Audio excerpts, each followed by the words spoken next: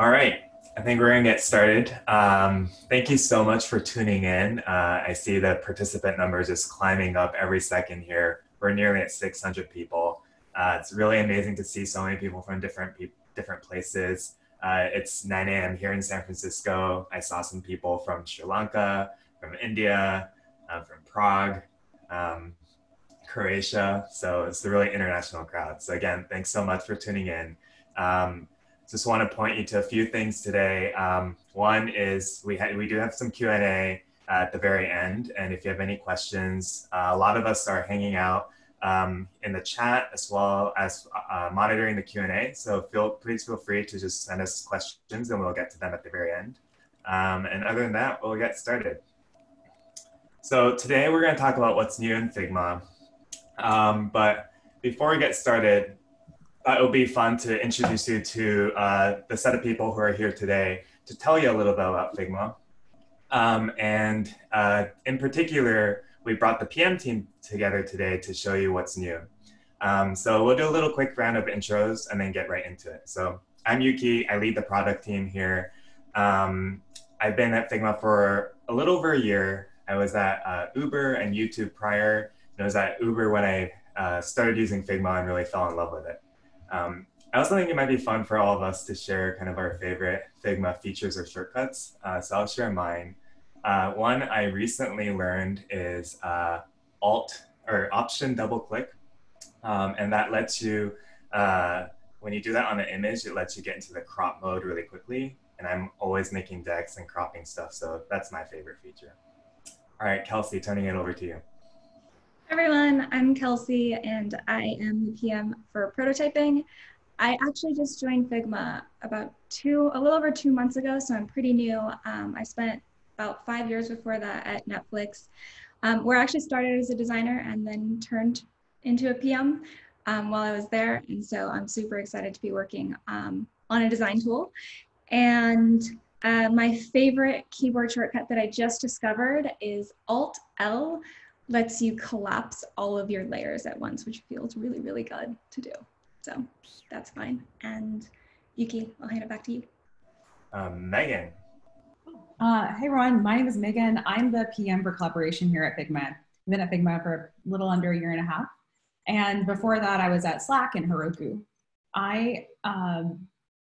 So my favorite Figma feature is this ability to pin files to projects. So when you're in a project page, you can like select the files that you want your team to have ready access to and just stick it to the top of the page so everyone can find it easily.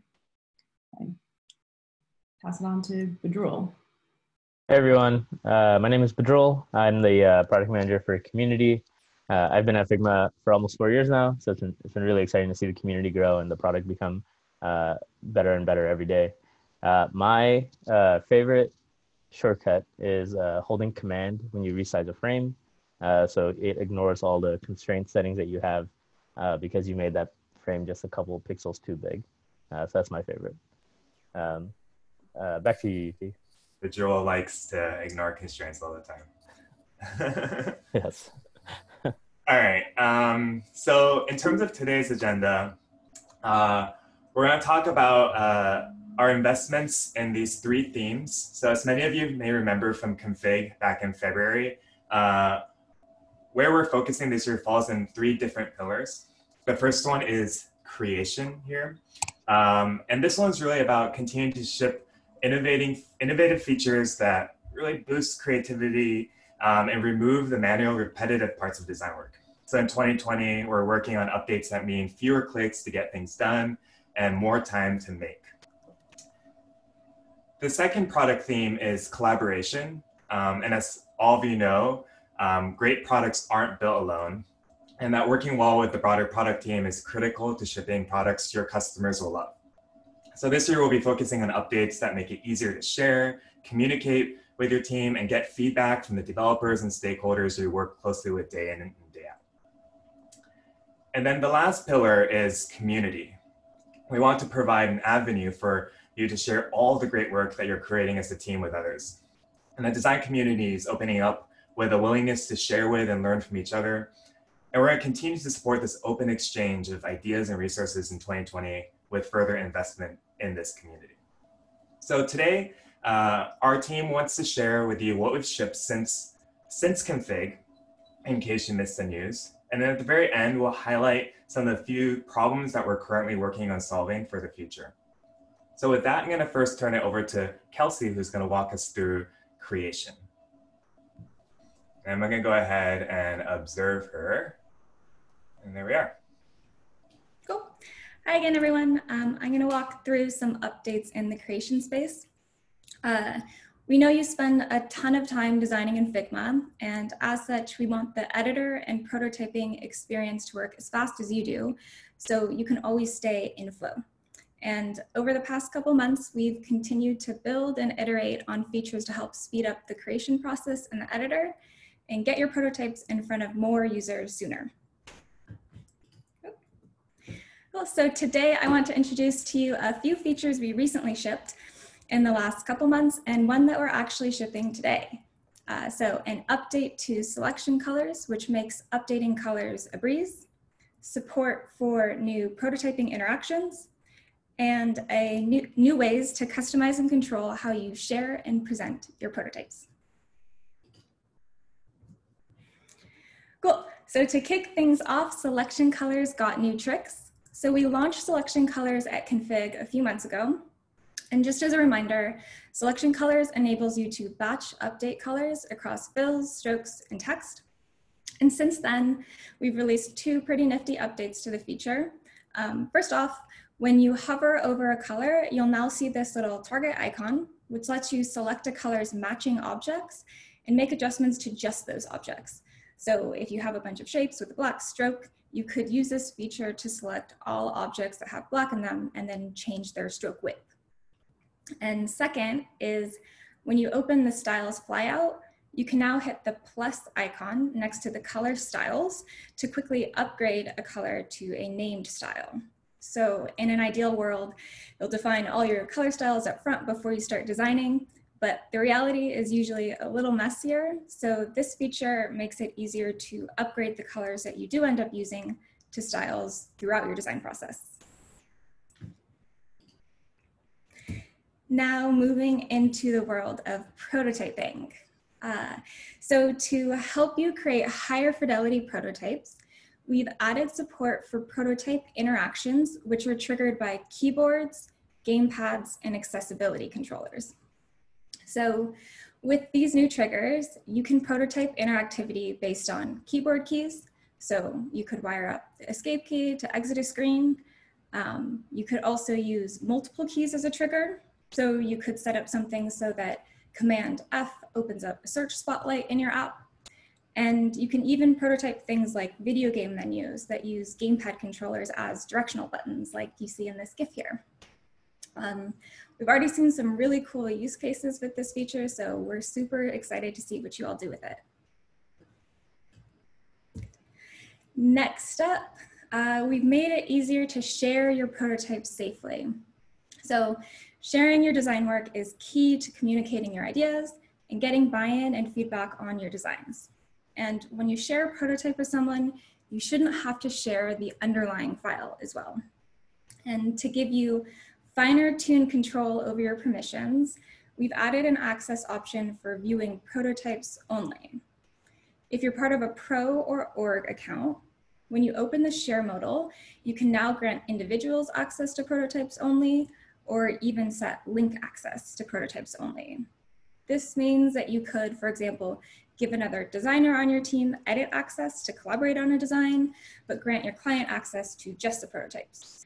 And this helps protect your work, but also helps reduce confusion by only giving people access to what they really need.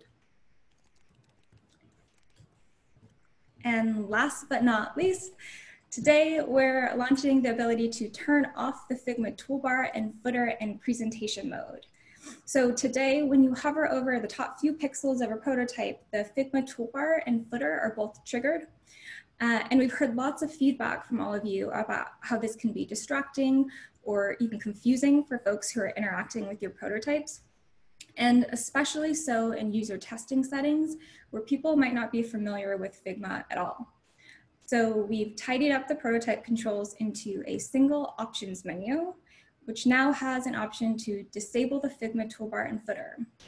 And when you click it, the toolbar goes away and a query param gets added to the URL, which means that if you share this link, the link to your prototype with this setting on, the recipients won't be distracted by the Figma toolbar. And you can use the keyboard shortcuts Command / and Command period to toggle the visibility of the Figma UI, and these match the shortcuts that you use in the editor to do the same thing. And also this setting will be respected in embeds. So we're super excited to hear your feedback on this new feature. And now I will hand it off to Megan to go through updates in the collaboration space. Cool. Thanks, Kelsey. So along with helping you create faster, we know that a lot of the work you do in Figma is in collaboration with the broader product team. In fact, we know that about 30% of our Figma users are actually developers. So we want to take those users into account. Since Config, we've launched a number of features in this area, including first, the ability to search all of Figma. We've also allowed you to add links to your Figma files so that you can help users navigate your content more easily and get all of the context they need. And lastly, we've worked with a bunch of partners to make your design workflow more seamless. Let's dig into each of these. So last fall, we launched profiles and refreshed our team and project pages. This spring, we've completed that story and taken it full circle.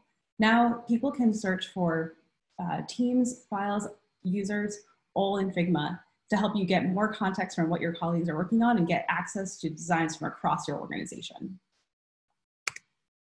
We also know that for most projects, designs are only part of the story. That's why we've released links. This will enable you to link to external product documentation so that your teams have full context behind what's motivating your design work, and they can be more effective collaborators with you. You can use this feature pretty seamlessly in the editor just by selecting text. You'll see at the top bar the ability to add a link to any text that you've seen that you're using in your file. And lastly, we've recently relaunched our Zeppelin integration to make handoff with Zeppelin much easier. So in this integration, you can now select a bunch of different frames very easily, and then click to immediately sort of hand off these frames into Zeppelin. Additionally, you can please check out our integrations with Maze and Framer, which will help bring more advanced prototyping and user testing capabilities to your Figma designs. With that, I'd like to hand it off to Bedrol. Everyone. So I wanted to talk briefly about community. So for community, we actually started opening up the community last August when we launched plugins to everyone. I'm really excited to see that we have more than 540 plugins today. And every day I'm so impressed and so amazed by our developer community and what you've been able to build in Figma. So I wanted to walk you through a few of those today, a few of my favorite plugins today. The first one is this timer plugin. And this is really useful and really helpful when you're brainstorming with your team online, when you're doing crits and you want to focus the feedback within a certain amount of time. You can create a text box and simply create a timer directly on the canvas to kind of guide everyone through an exercise. Another plugin that's really amazing is this plugin called the filter plugin. It allows you to take any image and edit it in a lot more detail than you could today in Figma in terms of how many features we provide. And it's really amazing to help all of your imagery really stand out and look the way you want it to look in your UI. The last plugin I want to share is this plugin by Lottie Files. Animation is always really exciting, and this helps you bring in some of those animations into Figma and helps you customize those animations inside the plugin itself. That's really amazing. But we know that plugins are just one type of community resource. We wanted to enable access to everyone. So last October, we started a beta where you could share files with everyone else in the community. And we've been blown away by the response. So far, we have more than 1,200 files. We have more than 1,800 files already today. More than 1,200 creators are in the beta, sharing what they're making, what they're designing.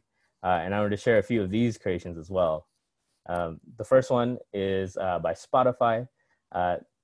What they did is they published a Figma file that shows how they work in Figma and how their team collaborates with each other, collaborates with other partners in their company. There's another file by Mixpanel, which is an annotation kit. It can help you quickly ramp up and work together with the rest of your team. This pairs really well with the timer plugin. You can do brainstorming exercises really well. And then lastly, this is one of the coolest things I've seen. This is Settlers of Catan. It uses 2 different plugins, one of which rolls the dice. There's one that you can use to reveal cards only for yourself. And then you can use a Figma file to play Catan together. So if you want to ruin your friendships with people, you can compete with them by playing this game in Figma. And then finally, this is still a beta. We're still learning and trying to respond as fast as we can to all the feedback we've been receiving. We recently made it easier to view multiple pages and embeds when you view one of these files. File thumbnails are a lot easier to use and create now. And we're always investing in ways to give creators feedback, either through duplicates or likes and things like that. So that's all for community right now. I'm going to hand it back to Yuhki. Cool. Thanks, Bajol, Kelsey, Megan. And so just to wrap up, what we just saw was the stuff that we've been working on since Config and launched. And what I'm about to show you is what we're working on for beyond that in the future. So I want to give you an inside look into our work in progress and open up our design process a little bit. And while we can't promise if and when we'll ship these features, we wanted to share some of the problems we're hoping to solve so Figma continues to work better and better for you. So the first problem is a small problem, but a significant one for many of you, which is bringing Figma into other tools that you use. So at Figma, we don't necessarily believe that the end goal is to have everyone and anyone inside the Figma file. Rather, we want to be useful regardless of the workflow that you have. And so today, some of the behaviors we see is people resort to things like screenshots, exporting. And while we have embeds, you do have to set the permission of that embed to anyone with the link can view. So with this particular one, I'm happy to announce that next week we are shipping a solution. And so with our pro and organization plans, we're going to have private embeds. And so what that means is that you can have an embed. It can be with whatever permissions you choose. And only those who have the permission to view it will be able to view it, and it'll just work. As long as people are logged in, and if they're not, we'll prompt you within the embed to do so. We'll make this available soon in Notion, Coda, Dropbox Paper, Jira, Trello, Airtable, Storybook, Zero Height, and more. So we're really excited for this in terms of how we'll be embedded in more workflows so that people can find the Figma files where they need, where they are. The second problem that we're working on is just managing and consuming large libraries. So we look at screenshots like these that we get, and it's a helpful reminder of how sophisticated design systems are becoming. And so this particular screenshot is of an instance swap, and they've taken this user has taken advantage of the way we can let you structure some of this, but nevertheless, you can see how overwhelming it might be for someone consuming the component to try to figure out which component to use in the first place, right? So, many teams have these unnecessarily expansive libraries. They're difficult to manage, update, and sort through. So this is a problem we absolutely want to solve. And we've been talking with many of you to figure out what the best solution is. We feel pretty good about some of the approaches we're taking, but we hope to be able to talk a little bit more about this in the coming months.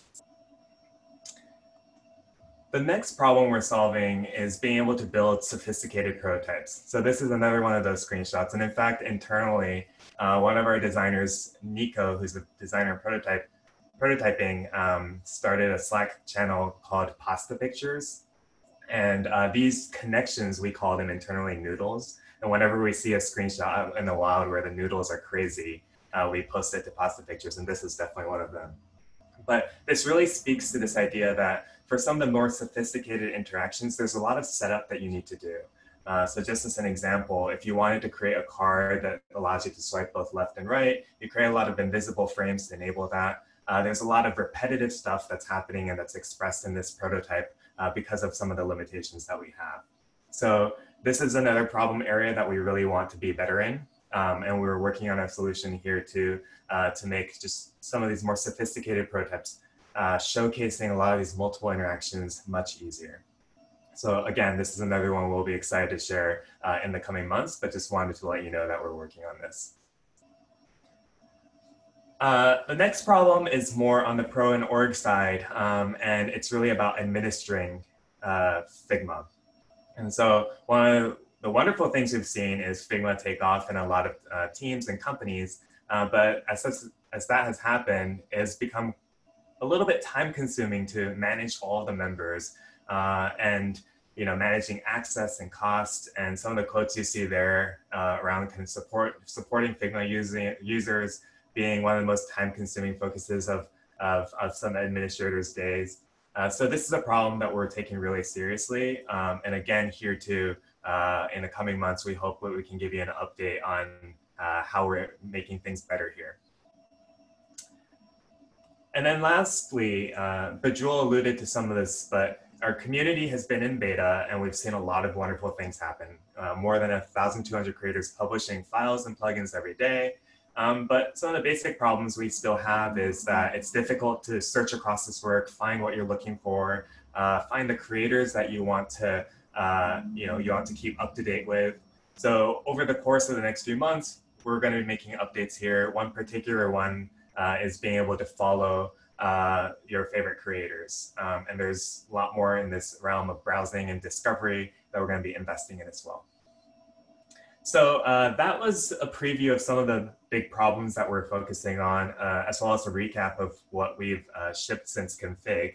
Now I'd like to open it up to Q&A. And as a reminder, there's a Q&A feature within this webinar. And please feel free to post it. And we'll be taking this time now to answer it. And also a bunch of people in the Figma team are in the chat as well. And we'll be fielding some of your questions there. All right, I'm going to jump in and ask you guys some of the questions we're seeing in the Q&A. I think first question is for Megan. We had a question about why would someone want to use Zeppelin if there's the code panel? Yeah, it's a great question. So we see a lot of different kinds of teams have different processes around dev handoff. Some teams are comfortable with the code panel in Figma, while others, there might be some preferences on the developer side where they want to continue to use Zeppelin, even if the team has moved to Figma. So it's all about just supporting as many customers as we can and all the unique workflows that each company brings to bear. Cool. Real quick question for Joel. Someone asked, how do they join the Figma beta community? Well, I guess I could probably answer that. We'll send a follow-up in the email recording with the link to sign up. Sounds great. Awesome. Question probably for the group. Any hints or things you can talk about in terms of what's next for auto layout?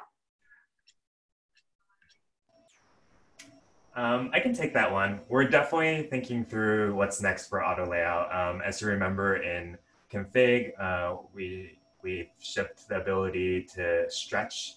And since then, people have come to us with a bunch more feature requests around how to make this even more powerful. So we've been sifting through a lot of these. It is something that the team is working on, but we're still kind of in the early stages of that. So that's another one where in the coming months, hopefully we'll be able to give you an update as well. But we realize, our goal is to be able to support the majority of the dynamic layouts that people are wanting to create. So absolutely something that we're working on. Cool. Question for Kelsey. Are there any plans to introduce voice prototyping? We don't have any current plans, but it is something internally that we've played around with a bit. It's not currently on our roadmap, but we have some folks internally who have played around with it a bit. So it's definitely on our mind, and it'd be really cool to be able to support it in the future. Awesome. For Megan, question for private embeds. How does access control work? Do the viewers need a Figma account? So just kind of a question around like just the permissions and viewability. Totally, yeah. So our private embed feature is really focused on making sure that all members of the product team, be they the developers, product managers, don't necessarily have to go into Figma to get the context they need around design work in Figma. So with that, like lens on the problem. What we've done is allowed you to embed private content on any other site, but in order to access it, you do need to have a Figma account, and you do need that Figma account to have permission to that file in Figma. So yes, it does require that, that authorization right now. Cool, awesome. All right, I'm going through a lot of the Q&As. It keeps jumping up and down because there's so many. Any updates on new Figma APIs or investments in that arena?